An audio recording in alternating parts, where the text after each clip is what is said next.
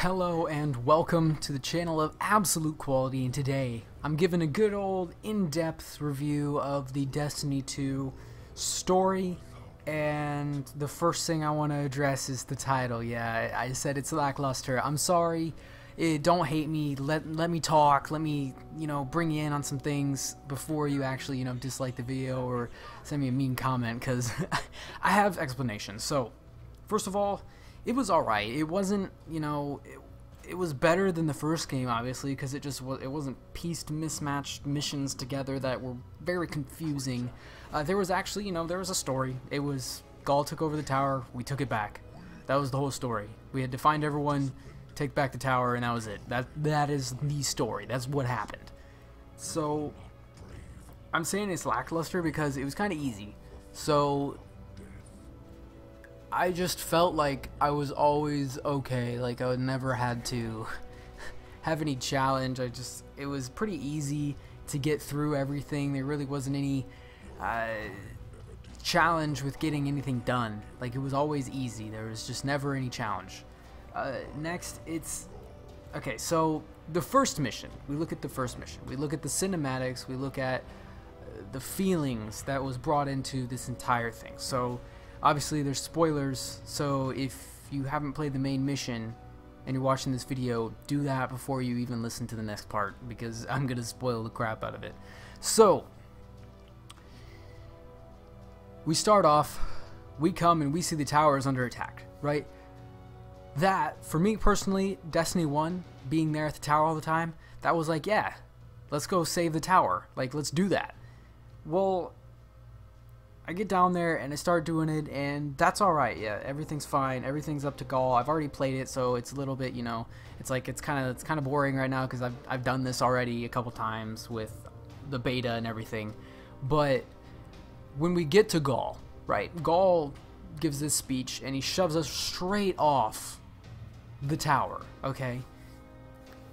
I'm not going to get into how we survived the fall, but we survived the fall. We're really beaten up. There's really somber music going around. The city's being under attack. Like, we have nothing. We can't do anything. The light's gone.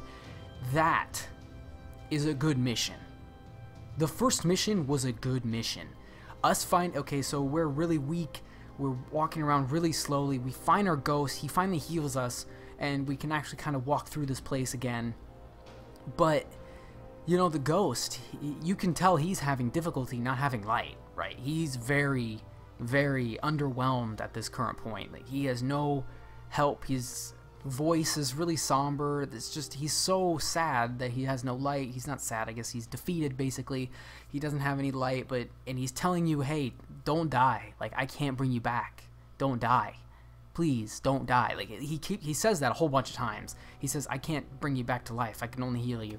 So that right there, all the way until we find Hawthorne. So from the very beginning of the game all the way to Hawthorne, very, very good mission. I call that one mission. I don't call that more than one mission, even though it like cutscenes a little bit. But that's a very good mission. That mission alone, that entire period of time, took me 40 minutes. That's good.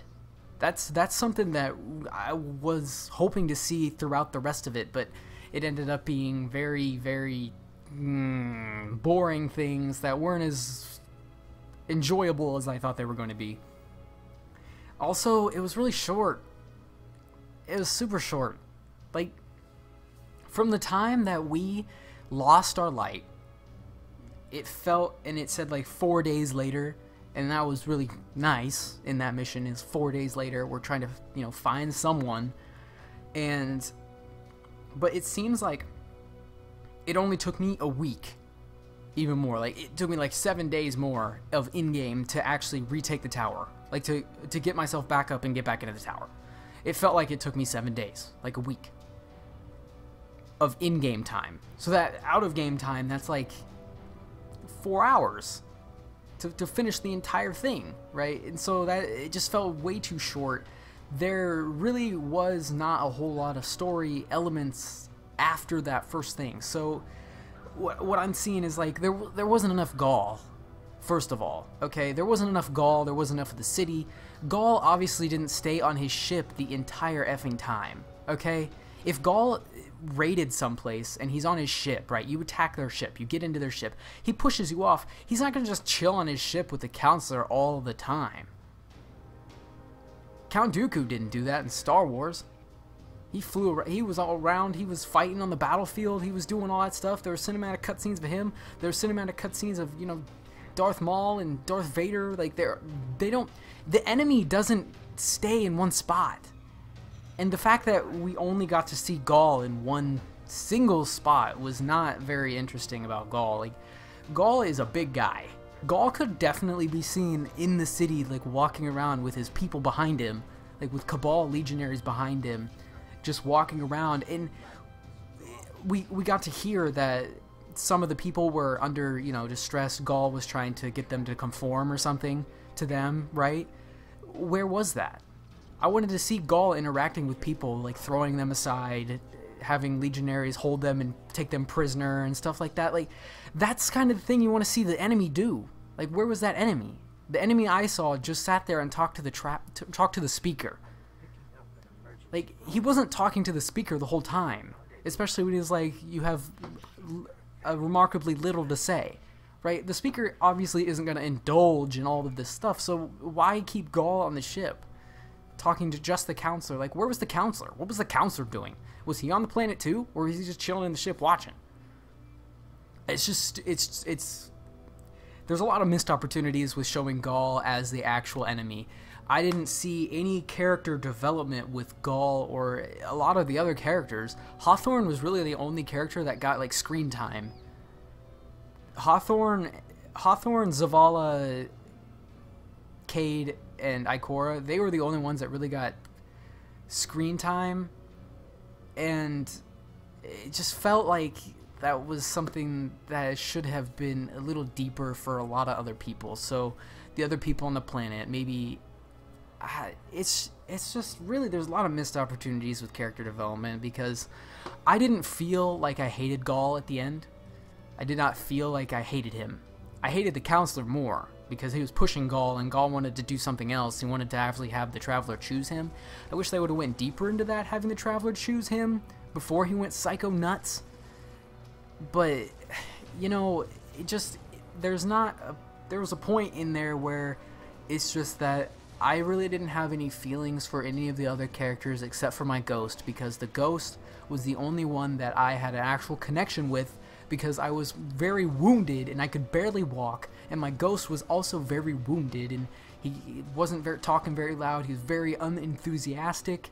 Like, that's the only character that I actually kind of bonded with in the beginning, but then I just lost the bond, you know, throughout the thing, because the story wasn't driving enough. It didn't drive me. There weren't any dialogues or character developments that were any good. There wasn't any characters that needed help all the time. It was just, Zavala kind of needed help on Titan, but you get there and he's like, no, Guardian, just go away. And you're like, well, I have my light. And he's like, oh, okay, kill everything then. Why did I get my light so fast? Why couldn't I have actually fought around with other other NPC guardians? There's just so many missed opportunities. So many missed opportunities with character development and story drive that a lot of other games, even Call of Duty, has. I mean, they use the stereotypical drives that they usually use, but it still works, right? Something that they've used forever still works. So that explosion where you try to save your friend but he ends up dying, right? They use that every time. But somehow you get some sort of character development with them, somehow, and then they die and you're like, oh no. And then you kind of feel sad, but then you don't, because it's Call of Duty. But again, very missed opportunity there with the story. Also, I wanted to see mission twists. So in Destiny 1 and now in Destiny 2, the mission is the directive. You literally see what the mission says wants you to do, you land, the people tell you what you want to do, you go do it, and there may be a boss. Okay? Where is, like, they could have played without your light for a while. So you're without your light, you're kind of getting better, right? You're kind of getting somewhat, your ghost is trying to figure out where the light is, so they could have stretched that on for a little bit longer. They could have put you on Earth for a little bit longer before you ended up actually finding the light. And you could have been running around trying to do stealth, like a stealth mission. I mean, those are in a lot of games. You just try to stealth around. Even in Halo, there was a room where you had to stealth through a bunch of grunts, and if you woke them up, it was like hell, because they're all screaming, and it was kind of funny actually when you woke them up. But besides the point, there's always that stealth mission. There's always something that kind of brings you to change the gameplay a little. There was no running. Like, why can't I beat all the enemies? Why do I have to beat every single enemy? Why can't I, as a guardian, almost get killed again? Like, I want some sort of, like, life-threatening situations. So, in the Dark Below, in Destiny 1, they brought in the thing where you went and tried to get Crota's soul, and you were down there, and then things went badly. Like, your invisibility ran out, everything saw you, and the only way you got out of there was of Eris Morn. She casted this giant spell and got you out. Where are those kind of twists? It felt like I literally landed, and I went and did this. I landed here, I went there, the elevator didn't work. Oh, find another elevator and go on that. Why can't I just try and go up through the building and fight? It's very, very frustrating the way that some of these missions went. It was straightforward. You sit there, you go on a beeline where it shows you, and you do it. Where are those, like, running away from stuff? Like, say there's a Thrall army on Titan. All of a sudden, like, I finish, okay? I cut all the stuff off. The drills are working. But then I hear something, right? I hear this giant cackle of a witch. She's a mega witch, okay? Mega witch. She, like, spawns in, and my ghost is like, oh no, we need to get out of here. And then on the radio, Zavala's like, Guardian, get out of there. You need to get out of there right now. Okay, let me run. And then have unending stuff spawn everywhere. And I'm just like, it's so difficult to get out. Like, that would get my heart racing. Like, I would be like, oh my god, I gotta run. And, like, this witch is super powerful, so even if you tried to stay and, like, just try to fight it for no freaking reason, like, you can't kill it. There's no way. And it also has very powerful attacks, so if it hits you, like, you're basically almost done there. And then there's Thrall everywhere, there's knights, there's acolytes shooting at you, there's what are those called? Shriekers. There's Shriekers positioned in strategic locations, so you can't run in a straight line. You have to kind of go around all the cover and get around everything. Where is that? That's a good mission. That's easy to do. All you do is set spawn points for everything, and then you just set it, a mega witch appear, and then guess what? That mega witch can appear in a strike, and you can go kill the mega witch with other guardians because she's too powerful for one guardian. Where is that? There needs to be missions like that. And then also on Titan, there was a mission where you were able to look at, oh, it was just very goofy. You were going through the dark, and there was nowhere to go. Like, you literally, like, it was so dark, and you were just going in a straight line, right? There were Thrall kind of spawning every now and then, and, you know, that kind of got my blood pumping because it's hard to see, right? It's in the dark. You kind of look, and all of a sudden stuff spawns, and so you focus on that, and you're like, did any more spawn? There were points in there where I walked through,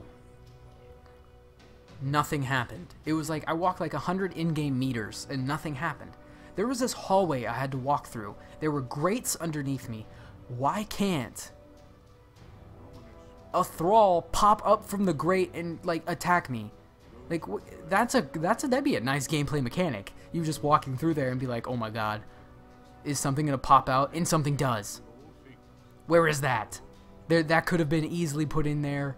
Like, come on, guys. A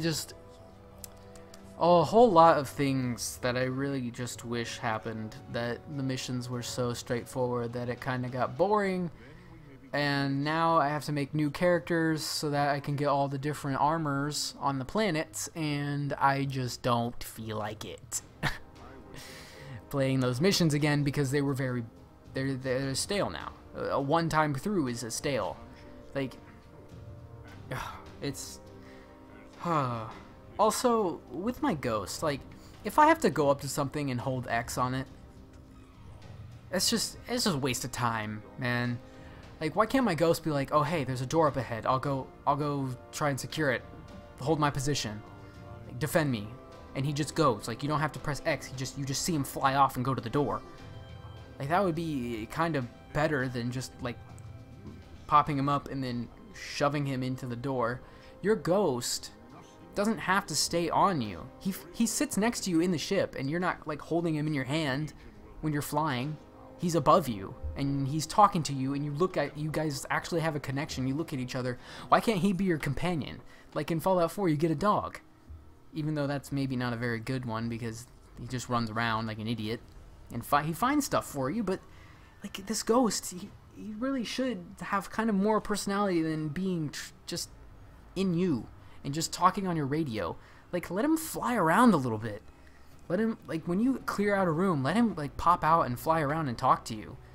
Don't keep him suppressed the whole time. It's kind of sad just to, you know, that he's just basically a radio. The ghost is basically a radio or a door opener. That's literally all he is. And that kind of made me a little angry, because you know he's not. Like, he is your friend. He's literally your best friend. He revived you from being dead, and you guys travel together everywhere. I should have more emotional connection to my ghost, and there should be missions that test that emotional connection, that maybe the ghost all of a sudden is freaking out, or he's hurt, like he's gotten transmatted somehow, some magic got him out of you, and he's over there, like he's put into this thing. Why can't I like save my ghost or try and help my ghost? I don't know. This video is getting kind of long, so again, lackluster. It was point-to-point mission completions. The story was alright. The first mission was the best. I just felt like there should have been more development with the enemy and with friendly people. So thank you guys for watching this video. Hope you guys enjoyed. If you do have other comments, go ahead and hit me down in the comment section. This is my opinion, so you don't have to take this as you can take this with a grain of salt if you would like. I'm not trying to persuade anybody. I'm just saying how I felt about this. So thank you guys for watching this video. Hope you guys enjoyed. If you did, go ahead and hit the like button, and if you'd like to see more content from me, I'll be doing reviews about the Crucible.